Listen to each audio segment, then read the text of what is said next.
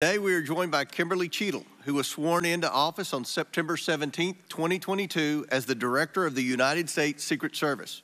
Prior to her appointment, Director Cheatle was Senior Director of Global Security at PepsiCo.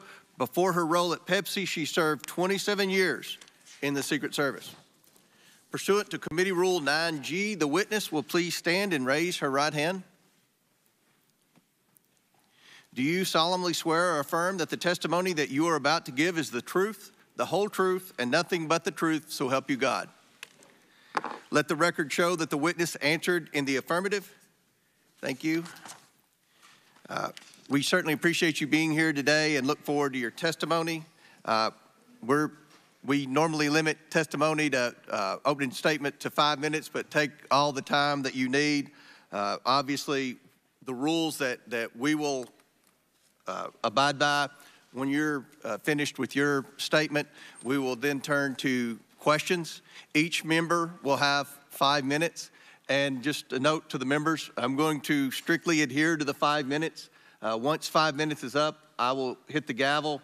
If the director is in the process of answering a question, we'll certainly let her finish her answers, and then we will move on. We're going to have about 100% attendance here today, plus a few additional add-ons. So this will be a very lengthy hearing, and we want to make sure every member gets their 5 minutes uninterrupted to be able to ask these important questions in this very bipartisan hearing today. I now recognize Director Cheatle for your opening statement. Thank you. Good morning, Chairman Comer, Ranking Member Raskin, and distinguished members of the committee. My name is Kimberly Cheatle, and I am the Director of the United States Secret Service. I appreciate the opportunity to appear before you today. The assassination attempt of former President Donald Trump on July 13th is the most significant operational failure of the Secret Service in decades, and I am keeping him and his family in my thoughts. I would like to offer my sincerest condolences to the family of Corey Comparator, a former fire chief and a hero who was killed in this senseless shooting. I would also like to acknowledge those who were injured in Butler, David Dutch and James Copenhagen, and I wish them a speedy recovery. I would be remiss if I did not also extend my condolences on the passing of your colleague, Congresswoman Sheila Jackson Lee. Ms. Jackson Lee was always engaged in the oversight of the Secret Service, and her passing is a great loss to this body. The Secret Service's solemn mission is to protect our nation's leaders. On July 13th, we failed. As a Director of the United States Secret Service, I take full responsibility for any security lapse of our agency. We are fully cooperating with ongoing investigations. We must learn what happened, and I will move heaven and earth to ensure that an incident like July 13th does not happen again. Let me state unequivocally, nothing I have said should be interpreted to place blame for this failure on our federal, state, or local law enforcement partners who supported the Secret Service in Butler. We could not do our job without them. We rely on the relationships built over years of working together to secure events and conduct investigations. Our agents, officers, and support personnel understand that every day we are expected to sacrifice our lives to execute a no-fail mission. As witnessed on July 13th, our special agents shielded former President Trump with their own bodies on stage while shots were being fired. Selflessly willing to make the ultimate sacrifice without hesitation, I am proud beyond words of the actions taken by the former president's detail, the counter-sniper team who neutralized the gunman, and the tactical team who was prepared to act. I will be transparent as possible when I speak with you, understanding, though, at times that I may be limited in providing a thorough response in this open setting due to associated risks with sharing highly sensitive protective methodologies. I do not want to inadvertently provide you today with inaccurate information. Since January 1st, 2024, the Secret Service has successfully secured over 7,500 sites.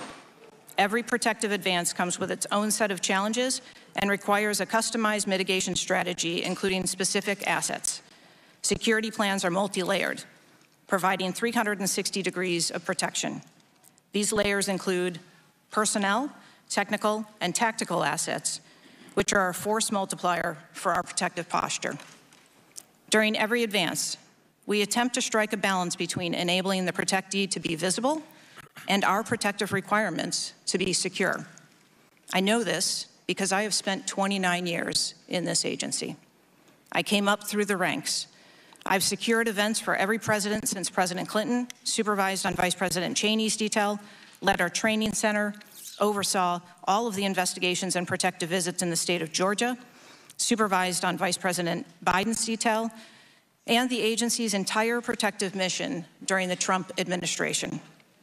The comprehensive advance process involves collaborative planning between our Secret Service, the protectee's staff, local law enforcement partners, and the level of security provided for the former president increased well before the campaign and has been steadily increasing as threats evolve.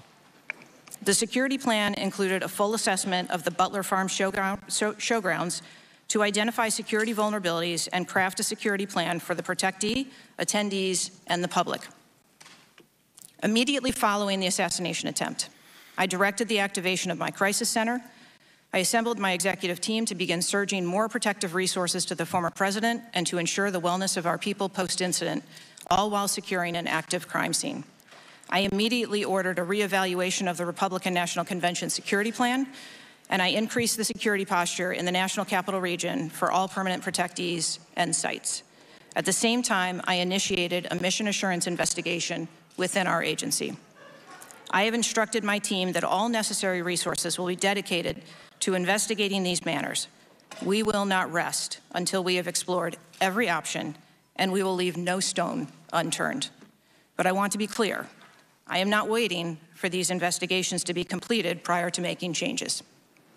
Over the past 2 weeks, we successfully led the planning and execution of the 75th NATO Summit and the Republican National Convention. Over the next few months, we will implement security plans for the Democratic National Convention, the United Nations General Assembly, and have already begun planning and coordinating the 2025 inauguration. It is now more important than ever for the men and women of the Secret Service to remain resilient and to focus on what is necessary to carry out our critical mission.